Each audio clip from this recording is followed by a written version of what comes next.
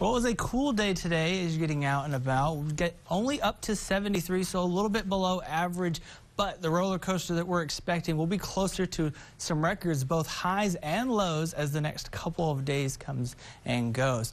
Did get some viewer photos. This is from Adam. It's a pretty pleasant sunset. Just kind of get the sunlight trapped under those low clouds.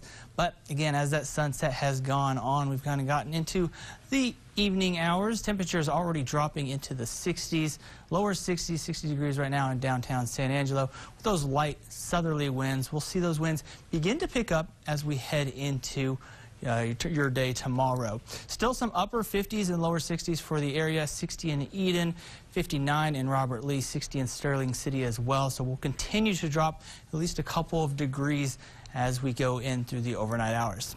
Winds pretty calm for much of the area right now, but we will expect those winds to pick up tomorrow out ahead of that cold front. So again, some gustier winds expected as well. Tonight only getting into the upper 50s for your overnight lows. So cool, still hanging on to some of that cloud coverage as well, and those light southerly winds. Tomorrow, a big warm up getting into the upper 80s. Some of us could even get into the lower 90s.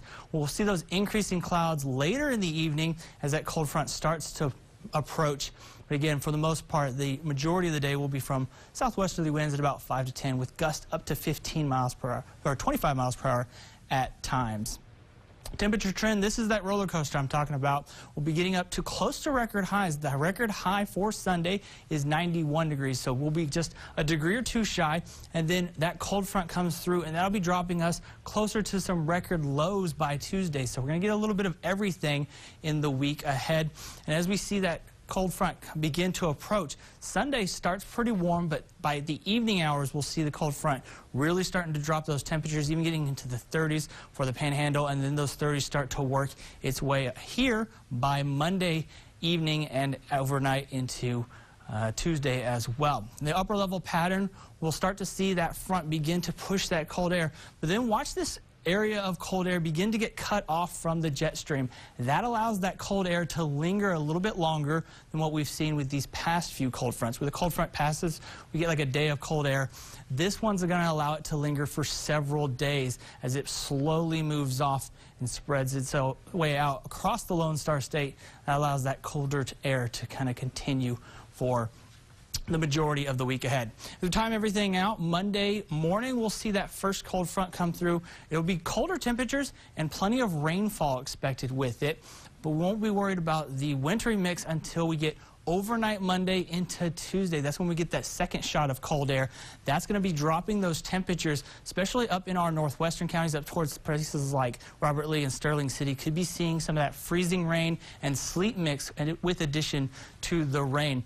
And as we go through your Tuesday, we'll still see, again, mostly our northwestern counties seeing that chance for some freezing rain and those very slick roads as any of that freezing rain and ice kind of accumulates. Even the possibility for some very, very slight chance for some snowflakes well off towards the northwest. But for the most part, the majority of us will be dealing with just some very cold rain. And then by Wednesday, that front moves out, and then things begin to clear out.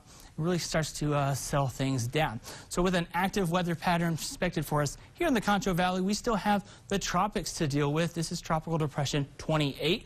This is expected to begin moving into the Gulf over the next couple of days, and then it'll begin to recurve back up towards the Louisiana area. No impacts expected for us here in Texas, but again, a lot of active weather going on for the next several days, and even the tropics as well.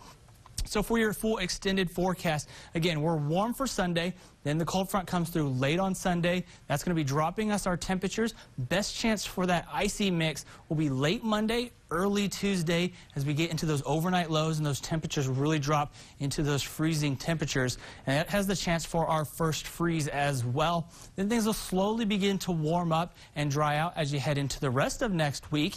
And then things begin to warm up even further as you head into next weekend, with the possibility of getting back up in the 70s for a pretty pleasant Halloween.